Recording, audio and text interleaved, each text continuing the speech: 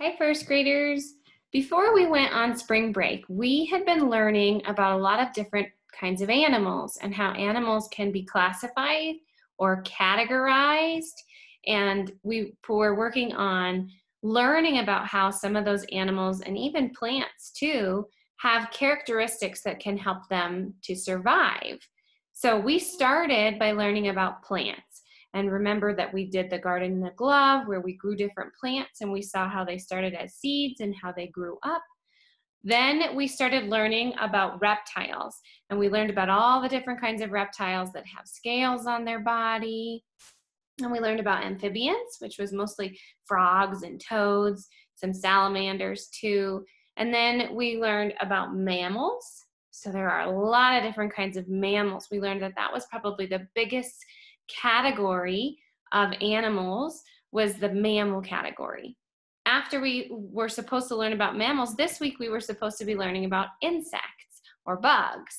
And so I'm going to tell you a little bit about insects and bugs in this video, but we won't cover too much about that. I'm going to share my screen with you again, and I want to play a PowerPoint that I made. One second. Okay, so this is a page that I made of plants. So plants have different types of characteristics that can help them survive. So one of the plants that came to my mind first was this cactus. And a cactus has a characteristic that helps it to survive. What do you think it has? What does the cactus have on it that helps it to survive? Right, all of those spikes and thorns. And that can help it from having animals maybe try to come and eat the plant or try to bite the plant and get some of the water inside. And it's kind of the same with other plants that have thorns, like maybe a rose plant has thorns on it. So same thing, it can help kind of protect the plant from another animal or another creature that might try to eat it. We talked a lot about how plants have roots. One characteristic of a root is that it helps the plant stay in place. So we talked about how the roots can kind of anchor that plant into the ground. When those roots are in the ground, it can help it from getting blown over in the wind. It helps it kind of stand up stronger. But the roots serve another purpose too. The roots are important because that is how the plant is going to get water. So if it's raining and some water comes down over here, the roots are able to kind of reach farther apart to see if there's any water on all these other sides of the plant. So the stronger the roots get and the bigger that they grow, they can reach out and kind of collect water from different places. Another characteristic that plants have is leaves. And leaves is actually what collects all of the sunlight that helps the plants grow. So those leaves are a really important part of the plant too. Okay, moving on to reptiles. Reptiles have one big thing that reptiles have is their scales. But some of these reptiles that I picked here have different types of characteristics. The turtle, what do you think the turtle has that helps it survive? A shell, right. So the turtle's shell can help it to survive and help protect it from predators that might be trying to eat the turtle. So it can just kind of hide in its shell there and it stays protected. Over here, I put a picture of a chameleon. What is a special characteristic about a chameleon that helps it survive? It can camouflage, it can change colors. So that chameleon can change colors and blend in with its surroundings to help protect itself from other predators. The snake has a really cool characteristic that helps it survive. And one thing that snakes have is they have kind of like night vision, where at nighttime they can see warm bodies, something called infrared, and they can see a body in the nighttime that shows them maybe there's a mouse or something to help them when they're hungry. They can find some food to eat. So they have this special night vision that snakes have. And then the last reptile that I chose here is an alligator. The alligator or the crocodile, they have their eyes are set up higher on top of their head.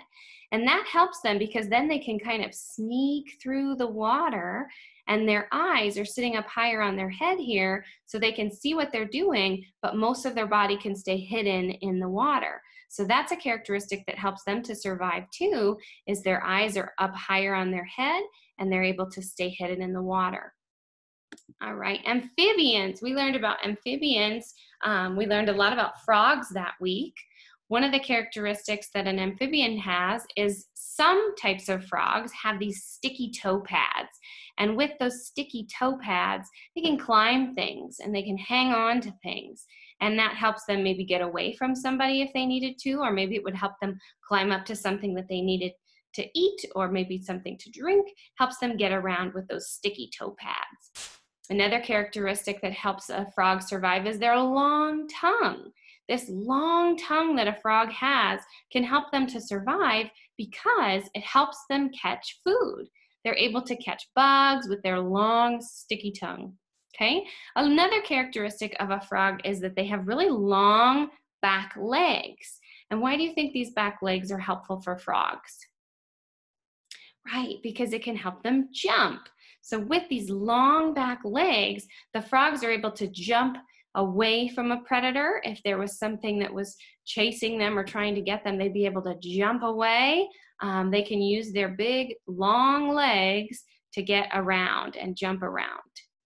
All right, moving on to mammals. We learned about mammals. There are many different kinds of mammals, so I only picked a few. One of the mammals that I thought was a cool one was this snow leopard. And the snow leopard has many characteristics that help it to survive. One that you might notice is the color of its fur. This snow leopard has this fur that can help it camouflage in snowy places. So it kind of blends in with the snow and maybe the trees that are around them. They have this long tail. The tail helps the snow leopard to balance. Snow leopards have long claws and sharp teeth to help them catch prey. Let's talk about the giraffe. Why do you think that the giraffe has this big, long neck? Why would that be helpful for a giraffe?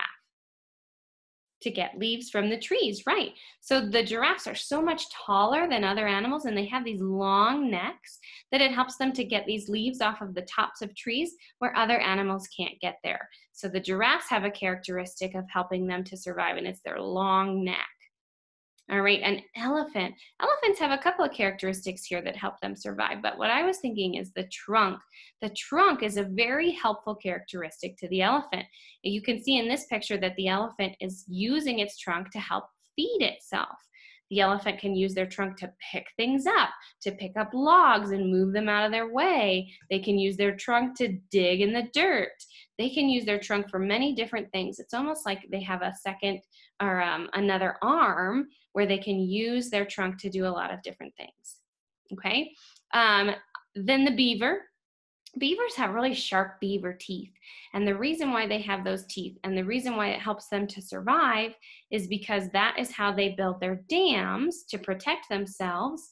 And so they use their sharp teeth to cut down trees and branches and put them into the dam that they're building for their home. They have this beaver tail too, which is a great tool for helping them swim around when they're building their dam or when they're getting around in the water. The last mammal that I put on here is a human, because remember, humans are mammals too. And the biggest characteristic of a human is our brain. And that is the biggest thing that helps us survive, is because we have a brain and it makes us very smart, very intelligent, and our brains can help us survive. It teaches us a lot of things and helps us learn new things and teaches us different ways to survive. All right, so then the last one is bugs and insects. We were going to talk about that this week, but we'll just talk about it for a quick second here. So the first one I picked is a wasp, and a wasp has a characteristic to help it survive. Sometimes we don't like to be around them because what can they do? They can sting. They have stingers. So that is a way to protect themselves. Wasps have a stinger, and that helps protect them. Grasshoppers are kind of the same as those frogs, where they have really long back legs that help them jump and get away from things. If there was a predator, they'd be able to jump away. That's a good characteristic of a grasshopper, is their long legs. Okay, this is a good one, a spider. A spider is not an insect. A spider is called an arachnid. But the spider is able to build this web, and that helps them survive. Why do you think a web would help a spider to survive? That is how the spider catches their food. So they build their web, and then if some kind of bug flies into their web, well, then they've already caught their meal. So the web helps this spider survive because it helps catch them some food. And then the last one I have is the roly-poly. And this is a great characteristic. They can have this hard shell to help protect them. And also when they feel threatened or they feel like they might be in danger, they roll up into a ball. And then they are protected with their hard shell. So roly-polies have a good characteristic to help them survive. They just roll up into a ball, and that helps protect them. All right, so that is just a short chat about bugs and insects and mammals and reptiles and amphibians and all of those other animals and plants that we've learned about in our IB planner. We are going to be moving on to a different IB planner next week. So this is our last lesson talking about plants and animals. So I just wanted to remind you of some of those things that we've learned and help you remember all of the cool things and the cool characteristics that plants and animals have. And we will be learning about something new next week. So I'll see you soon. Bye.